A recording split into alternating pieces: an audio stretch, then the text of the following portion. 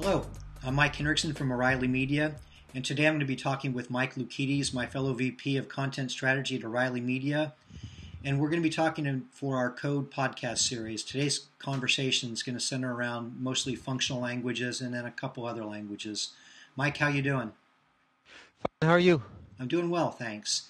So I've got a graphic here that I want to show, and I'm just going to put it right in here for a second, right over me. And this is basically showing the growth of functional languages. And you and I have discussed this a little bit, but it's showing a pretty nice growth from 2004 to 2011. But I think the scale is what's important. It went from basically 500 units to close to 25,000. So it's still relatively small as a group. And the one thing on the bottom that shows that's what's really driving this is R. R looks like about half of all the units for functional languages. So what do you think of R as a functional language and its growth? Yeah, I don't know that I'd really consider R a functional language. I know there's some debate about that, but R has certainly had huge growth because of the interest in data science. I mean, it's a very odd language to work with if you're familiar with programming languages, but it's really well designed for people doing statistics and anything anything related to data. So it's a ideal tool for that, and the data science movement certainly has driven R into a lot of places where it just wasn't being used 2 or 3 years ago. Yeah. One other thing that this chart kind of brings up, and I'm going to go ahead and remove it now, is the fact that there are quite a few languages here that have actually come from nothing to something. So it's implying to me that we're having more people using a broader set of programming tools. Is that what you see functional doing for programming? I think that's definitely true. I mean, one of the things that goes back to Andy Hunt and Dave Thomas's pragmatic programmer is the notion of, learning a new programming language every year, and particularly learning programming languages that taught you new concepts. And that's driven a lot of people to learning functional languages because they behave in different ways than the languages that most of us grew up with, which are typically procedural languages like C or one of the things that's derived from C. So the whole polyglot programming movement has created a lot of interest in this new set of programming tools. So of all the languages that were up there, other than R, which one do you think would possibly take off a little bit more? And I'll put this back up so that people can see that again. Do you think it's Scala? Do you think it's Clojure, F Sharp, Scheme? I don't think it's Scheme, although it's very interesting looking in the right-hand corner of the chart and seeing that Scheme has the most consistent upward curve. F Sharp, I think, is going to have a huge influence in the Microsoft space. Probably not a whole lot outside of Microsoft. In the open source communities, I think Clojure and Scala will probably end up being roughly on a par with each other. Scala is clearly a little bit ahead now, but I think Clojure will catch up. Clojure is very Lisp-like and closer to being a pure object-oriented language, although I'm probably using a definition of pure that a lot of people wouldn't like.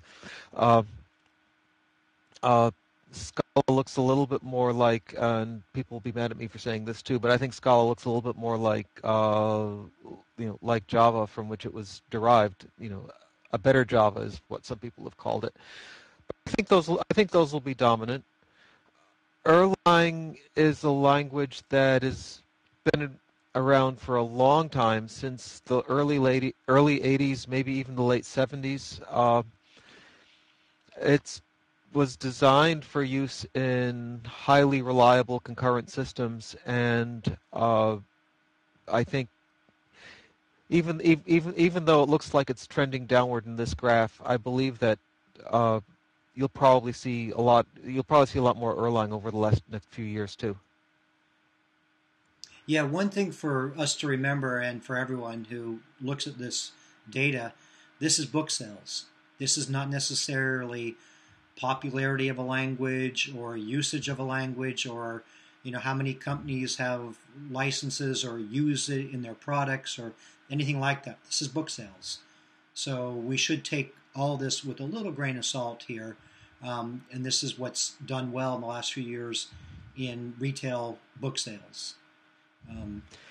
So do you think that most developers out there who are using functional languages understand the benefits of maybe productivity increases once they've learned it? It's very easy, and the power of expressiveness, reliability, functions may be easier to reason about and test than stateful objects, concurrency, that there's a lot of natural concurrency with the functional languages, and then also modularity and composability, that they're somewhat easy to plug in together more easily than complex OS systems. Do you think those benefits most programmers know about?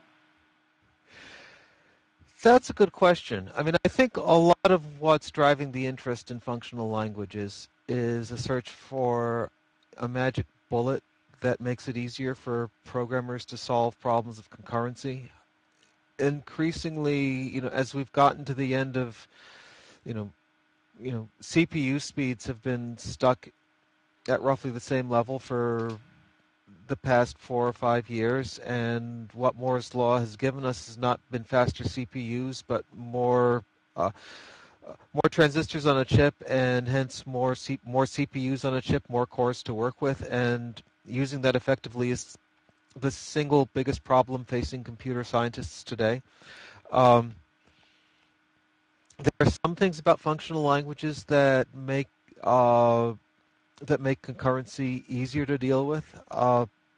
The fact that you can't have state variables may make programs that are easy to debug, and certainly it leads to programs that are more reliable in a concurrent situation.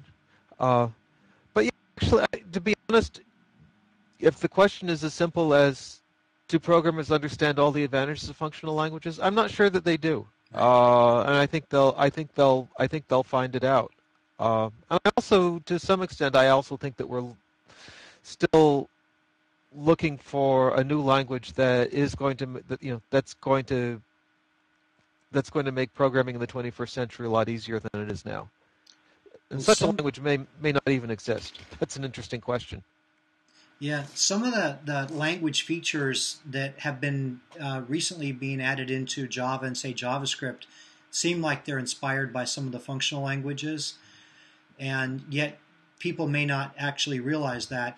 But does this help explain why there's such a growth in JavaScript? And also, there is a nice resurgence in Java as well. If you look at, again, this is book sales about these languages, but both JavaScript and Java have grown really well, and some of the language features that may have come from the functional languages seem to be sneaking in the back door.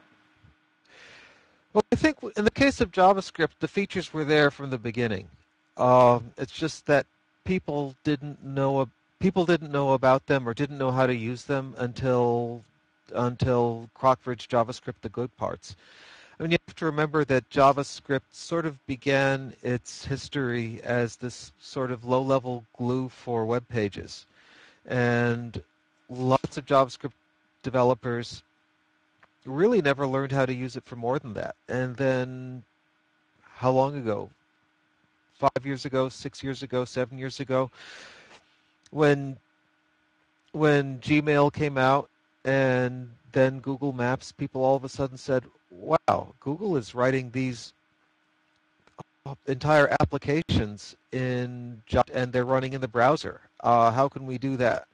A year or two after that, JavaScript: The Good Parts came out, and that's been part of a whole revolution in how JavaScript is used. I mean, the language, I wouldn't even say that the language has grown up because those features have been there for a long time, but way the language is used has grown tremendously. The fact that people are now using it as a server-side language with Node, which is a very nice, a very nice framework for doing high-performance websites.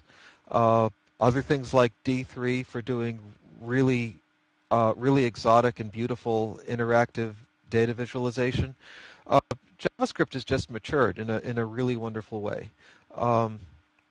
Yeah, speaking of the maturity of JavaScript, we have our Fluent conference coming up in May 29th through the 31st in San Francisco. And I just noticed there was a really interesting talk, and it's kind of hitting right on the head what we've been talking about here. The title of the talk is called Functional Programming with Streams in Node.js by Adam Crabtree. And that sounds like, again, functional languages have found their way into other languages, including JavaScript. And that should be quite interesting. Yeah.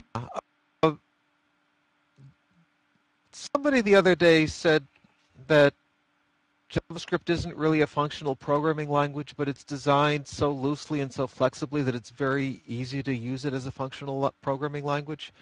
And in fact, I don't remember who wrote this, but I was reading an interesting blog this morning or yesterday morning about using C++ as a functional language. And of course we have, now I'm blanking on the title, our own book that by Dean Wampler, Functional Programming in Java, or Java,